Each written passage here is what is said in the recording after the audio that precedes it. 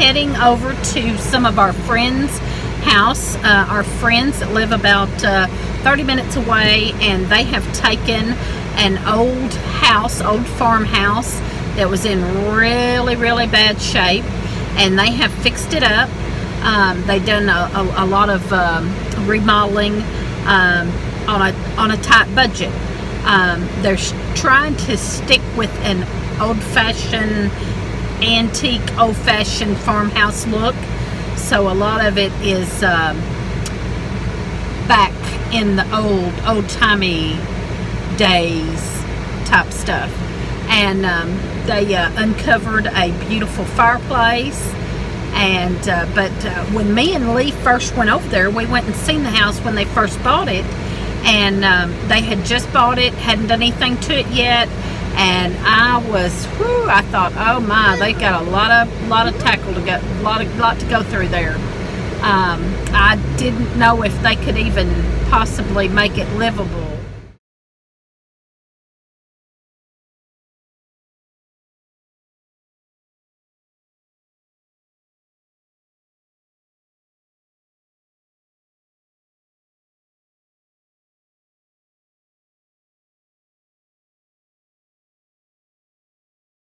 We're going to take you along, and they're going to fish a little bit, and we're going to check out what they've done with the old farmhouse, and so that'll be fun.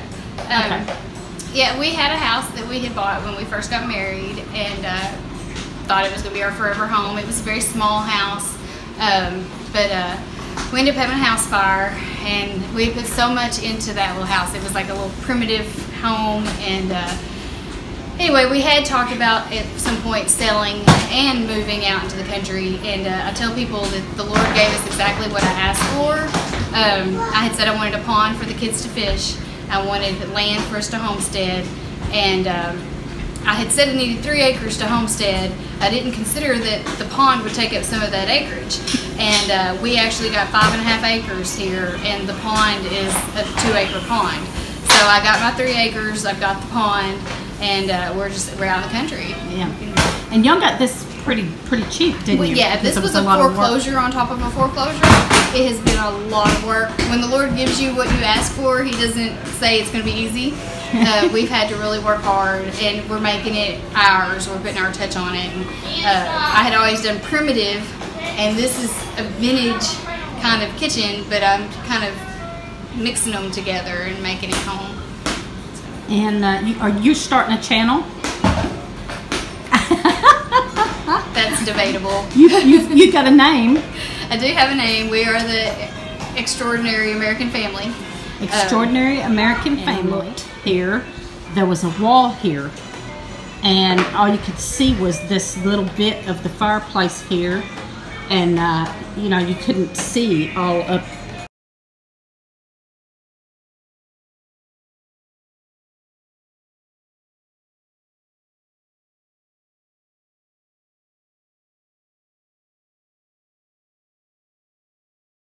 All of that up there, and the other side goes into the other room, but there was a wall there and just a door. And a hallway that went down. And a hallway down through there.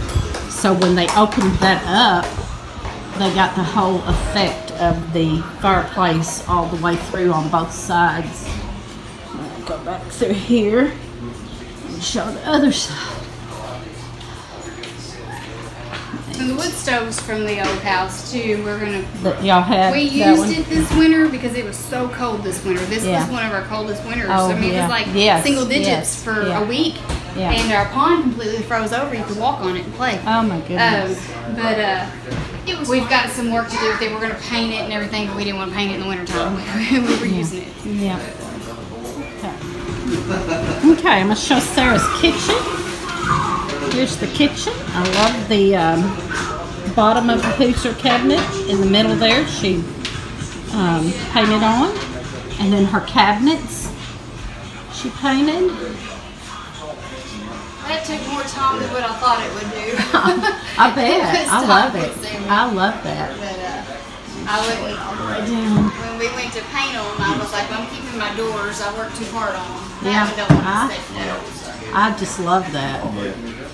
I think that's one of my favorite things in here. And I got my refrigerator. We had to go to Old looking refrigerator. Vienna, Illinois. She kept everything old looking. Yeah, the house was built in the 50s. 50s. The refrigerator was from the 50s. Josh went to Vienna and got it. And I don't know how clean it is inside. But it still has the freezer door. Yeah. Like a lot of them are missing the freezer door. And that one still has the... That's neat. It's not a lot of And space the stove. in there. Yeah. The stove is... The woman, I think she was wanting $150 for it, and whenever I talked to her, we had to go to Evansville, Indiana, and she was another homeschool mom, and she said, you know what, she said, after finding out we went through a fire and lost everything, she said, you come get it, you can have it. Oh, wow. So, that's nice. I like it. It's got warming doors, and all of these are like for pretty much storage, and then I got my oven. I love it. Neat. This little light, it still works. Oh. And this I thought was really cool.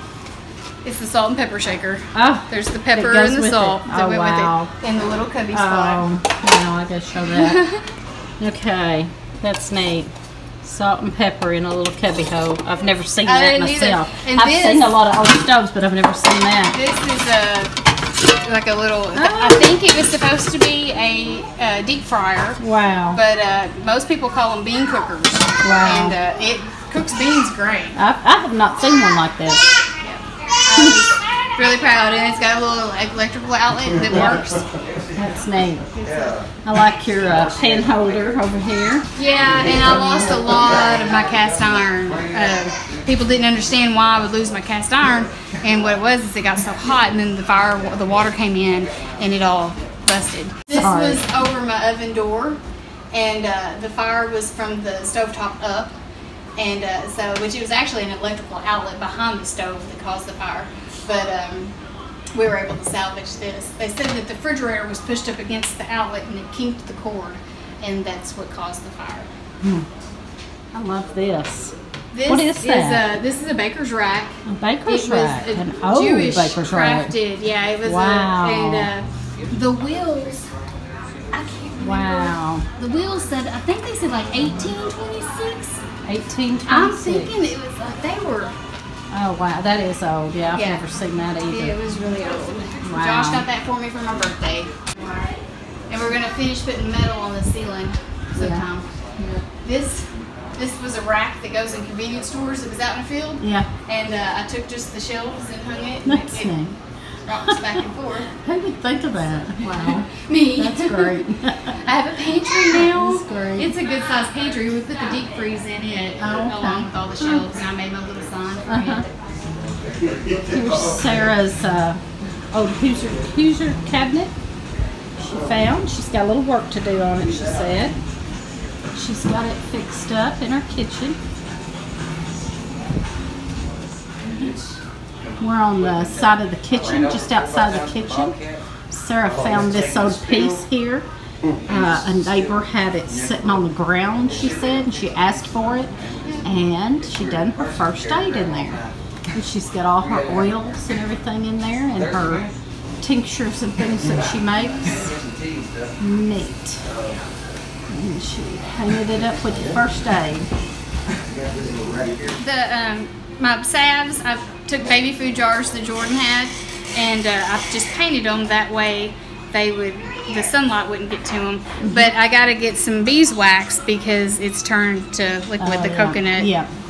It still works. Yeah, but and show that other jar. I love those jars. I did. To match the kitchen. Yeah, and you painted them all so that why do they have to be in the dark? So that the sunlight doesn't get into them and it would weaken them. They wouldn't. I didn't know that. Yeah. And then I have dandelion infused oil that I did. I love that you painted those. I just now I'll be painting mine. I'll be painting the jars now. I just painted them and then put Mod Podge over them to. Yeah, that's great. Sara is a homeschool mom. She homeschools her kids, and this is her little schoolroom. Yeah, I always wanted a schoolroom, and now I've got one. This desk was actually a vanity of my great-grandmother's, and I was able to salvage that from the fire. And I was able to get school desks real cheap at yard sales, and actual old phone that if I ever do decide to get another house phone, I'd like to try to convert it and make it work. Made an old little chalkboard. And yeah, we were able to salvage. I had an old trunk that I kept all the board games in. Was able to salvage that. It a lot of stuff ended up getting wet from the fire and rain, but I love that chalkboard. I have a big thing of Lincoln logs. Oh, that's cool. Go back to regular school so he could have a locker. And so now they have lockers. That's cool. These crates. My grandfather had these outside of his house, and I asked him, and he used to work at a grocery store called Hancock's long time ago, and like when he was a teenager, and he's in his 80s now, and he got these from Hancock's. Guess they're milk. Are they milk? Yeah, I think they were.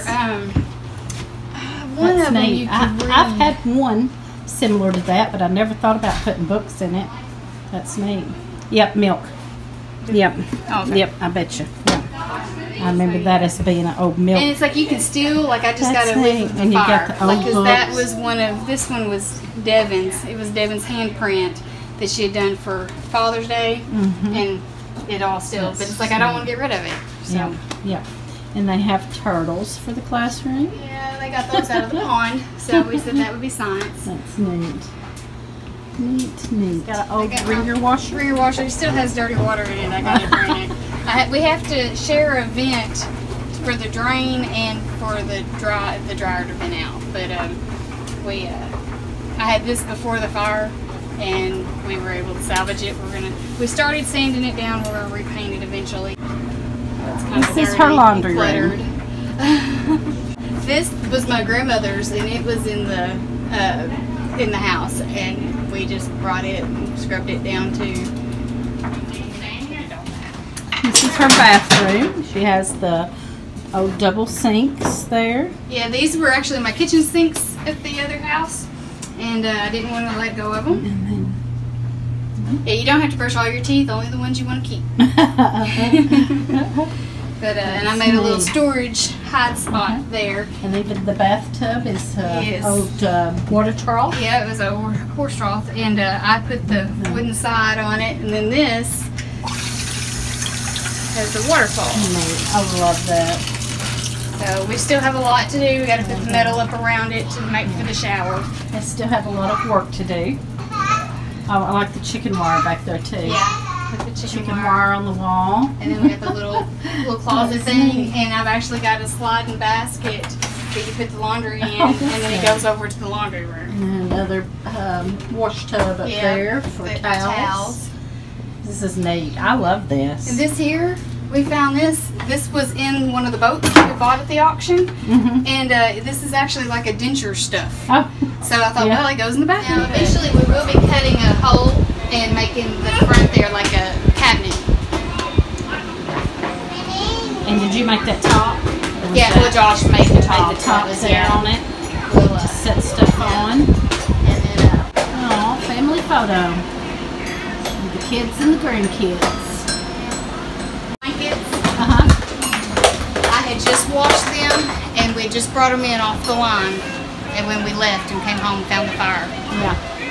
The top quilt and the Dutch doll, they were my great-grandmother's. She made those. And then the next one was her daughter who made. And there's this one. So this was daughter and mother. Yeah. And Ida Henson was her name, and her husband's the one that started the Henson Broom Shop. Here's the pond. Several people out here fishing. It goes all the way down and over to this side to the road.